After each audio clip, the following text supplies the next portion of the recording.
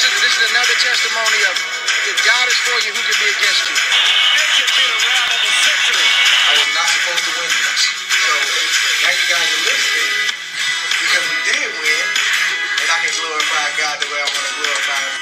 God bless Texas. I can't believe what I'm seeing. It's the most unbelievable thing I've ever been privileged to witness.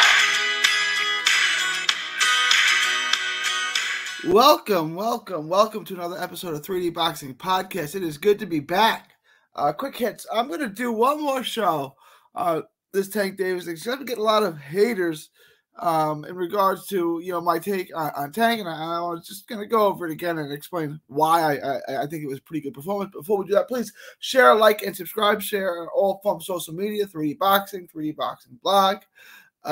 Please subscribe to our other channel as well, Texas Boxing Scene. All proceeds from that channel go to Autism Research and Recovery. Please help us get it up and running and monetize as quickly as possible. All right, let's get into today's show. I thought Tank's performance was good.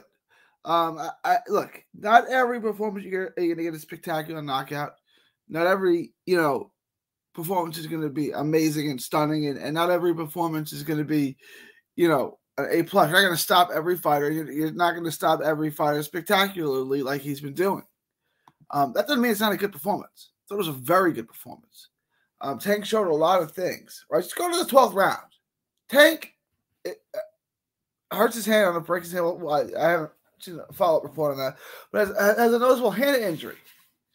Can't throw the left hand, so he's just jabbing with the right hand off the back foot, and he went around that way. Around that Cruz needed to win in a very competitive fight that was seemingly not over on the scorecards, like not out of doubt on the scorecards, right? Tank needs that round. Cruz needs that round. Cruz needs it more, right? And Cruz gets aggressive. Tank fights up the back foot with the jab, wins the round over a good volume, over a good pressure fighter. Like in a round that he needs. That's a good job. Tank needs to throw the jab more, but he's got a good jab. He can move. Speaking of going backwards, right? Like Tank's a guy that comes forward. He was going backwards, ripping the uppercut, going backwards, firing off combinations, going backwards. I want to get to that. He doesn't throw combinations. He throws one at a time. He throws one at a time too much. That's true.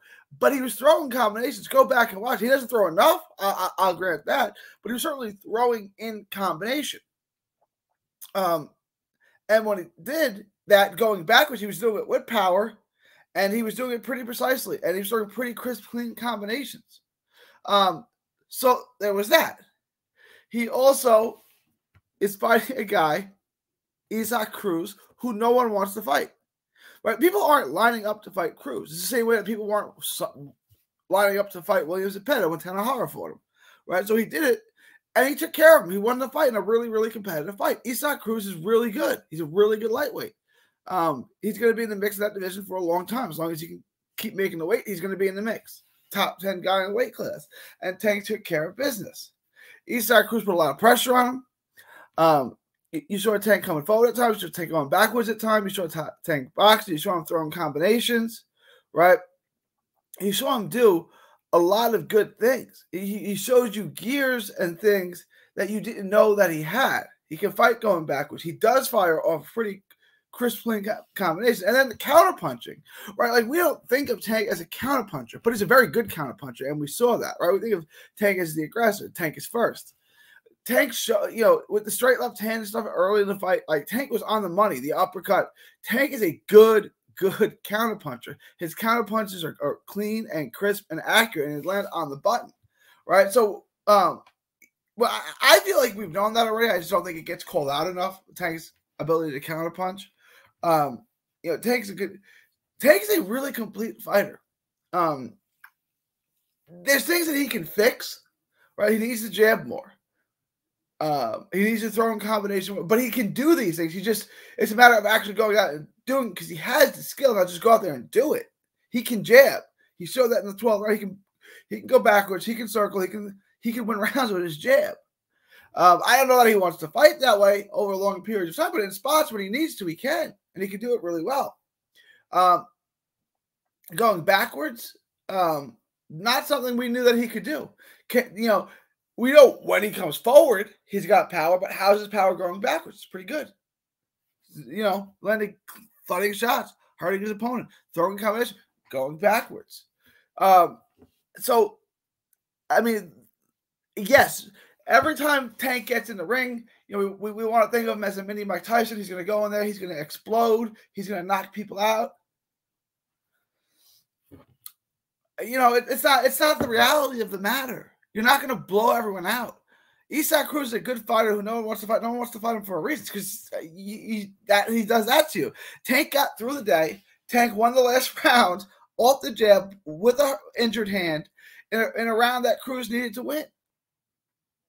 Like, he needs to get credit for these things. Well, all around, if I'm giving him a grade, I think it's a B+ or an A- performance from Tank Davis. It's a good performance.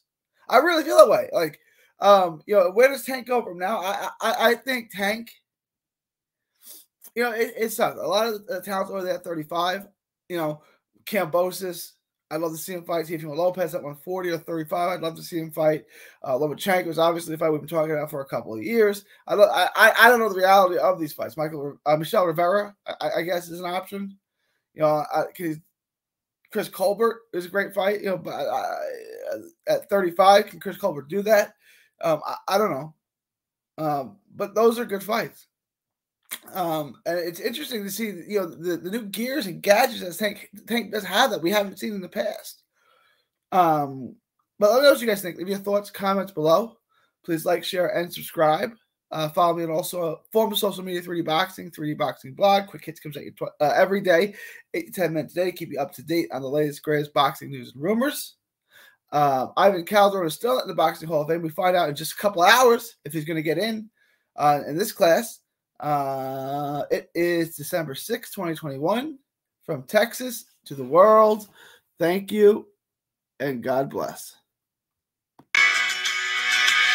Don't miss a tweet, post, story, or video. 3D Boxing is on Twitter, Instagram, and Facebook. Hit the subscribe button now to stay inside the ring.